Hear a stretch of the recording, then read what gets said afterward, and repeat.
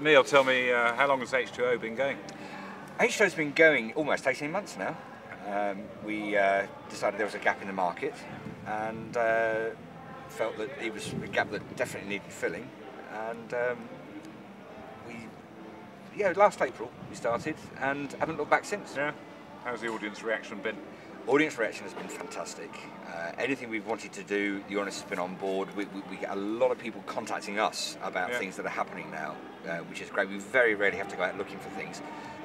Obviously, there's always room for more, but the way the audience has taken us on board has just been great. But then, of course, we're talking to an audience in their language. Yeah. But you've got a powerboat here and a sailor. How do you reconcile those two? I tell you what people don't realise is we'd never met before we did the first programme. We hadn't. We hadn't. They rang me up with this concept and said, "Would you like to?" And I'd been a Julian's person, hadn't I? I would just been one of, being interviewed. And they Gob on a stick, as we call it. Oh, and they, how rude! And they said to me, "Would you like to come and do a radio show?" And they said, "No, this sounds terrible." They said, "Your presenter is going to be Sir Robin Knox-Johnston, and you're going to be his co-presenter." And do you know what I said? Who's Sir Robin Knox-Johnston? And who is Sir Robin Knox-Johnston? Have you found out yet? Don't know. Some old man who reckons he sailed around the world once, but no. Once or twice, yeah. And we'd never met before the first show. We literally had coffee together an hour before the first show. So, by the way, have you two actually met? Did you know Shelley before? No, I didn't know. I mean, I'd heard her name. Because I'm interested in anything to do with boats, really. But I'd heard her name, but I'd no idea who she was, what she looked like, or anything. So the feeling was mutual then? Totally mutual. And what about the sort of reputed antagonism between powerboaters and sailors?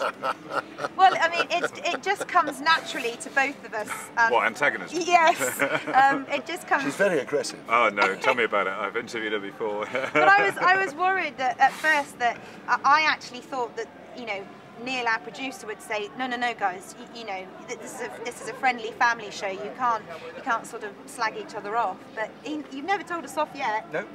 No need to yet. I think what works is Shelley's a powerboat racer who'd never done any sailing or radio professionally. Yeah.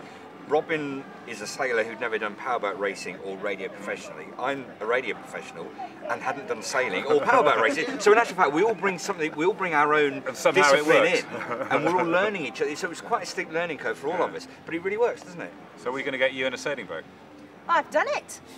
I've done it. This means, Steve, I'm winning. Yes, it does, doesn't it? He is winning on the conversion table.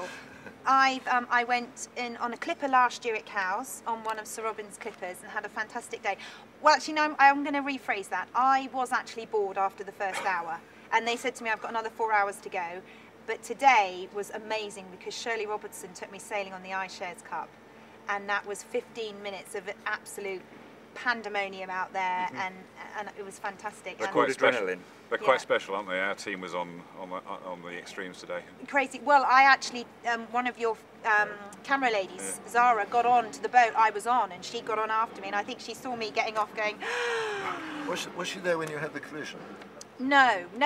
Or did we actually, I've got a feeling Zara was on the boat that we collided with, because I got off the French boat and she got on to the French boat, which was Group Armour, and yes, I actually think I had a collision with one of your film crew on board. I hope she got it. So Robin, are we going to see you in a powerboat? Let's talk of it. I mean, I spent the first 14 years of my life on very large, underpowered steel powerboats, if you think about it.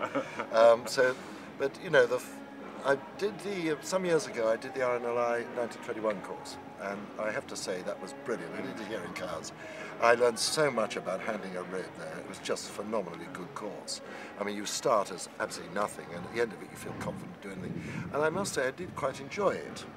So there's just a possibility, I suppose, Shelley might get me out one day on a powerboat. At the speed she travels at, that could be quite something, couldn't it? I suppose have to go that slow, yeah. You just watch this space. Okay, we will. Cowes TV, you'll be the first to know. We'll be there. So what are the future for H2O? Well, we're on air until the end of September. The second week of the middle of September. The second week of the Southampton Boat Show is our last programme for this season. We'll see you there too then. We look forward to that. And fingers crossed, hopefully we'll be back again next April. And also what we're hoping for is that our podcast will continue through the year, but we just need to cut through a little bit of red tape. But the brand will live on. Brilliant. We hope so, because we really enjoy it. Thank you all. Thank you very much. Thank you.